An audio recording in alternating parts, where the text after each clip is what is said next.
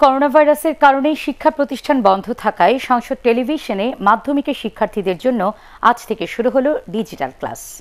আমার ঘরে আমার স্কুল নামে এই ডিজিটাল ক্লাসের প্রথম সপ্তাহে ষষ্ঠ থেকে নবম শ্রেণীর পাঠদান চলবে। এজন্য আগামী 2 এপ্রিল পর্যন্ত ক্লাসের সময়সূচিও ঘোষণা করেছে মাধ্যমিক ও উচ্চশিক্ষা অধিদপ্তর।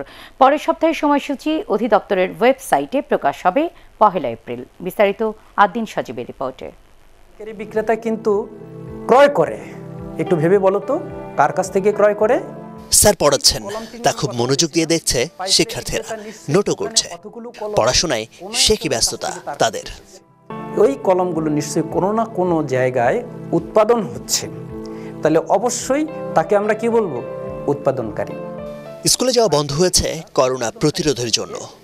বন্ধ ক্লাসের পড়া, ছুটির এই সময়ে দেশের প্রায় 4 কোটি শিক্ষার্থী এখন গৃহবন্দী।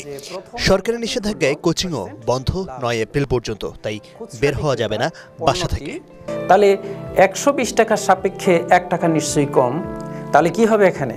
হ্যাঁ, ঠিকই বলেছো, ভাগ হবে। তাহলে 100 ভাগ 120 টাকা। এই অবস্থায় আগামী 3 মাসের পরিকল্পনা নিয়ে সংসদ টিভিতে পাঠদানের উদ্যোগ মাধ্যমিক ও উচ্চশিক্ষা অধিদপ্তর মাওসের। শিক্ষা প্রতিষ্ঠান বন্ধের এই সময়ে তাই সব শিক্ষার্থীর চোখ এখন টেলিভিশনের পড়ায়। সকাল 9:05 থেকে দুপুর 12টা পর্যন্ত প্রতিদিন মোট 8টি ক্লাসে চলবে পাঠদান। করোনা ভাইরাসের কারণে আমাদের স্কুল এখন বন্ধ। সংসদ টিভির অভিজ্ঞ শিক্ষকরা আমাদের যে বিষয়ভিত্তিক ক্লাসগুলো নিচ্ছে সেগুলোতে আমরা উপকৃত হব। স্কুল বন্ধ দেখে আমরা বাসায় বসেই পড়ছি। শুধু ক্লাসেই নয়, আলোচ্য বিষয়ের উপর হোমওয়ার্কও দেবেন শিক্ষকরা। প্রতিটি বিষয়ের জন্য শিক্ষার্থীরা আলাদা খাতায় বাড়ির কাজ সম্পন্ন করবে। স্কুল খোলার পর তা শ্রেণী শিক্ষকের কাছে জমা দেওয়ার নির্দেশনাও রয়েছে। উৎপাদনকারী আনুষঙ্গিক সকল খরচ।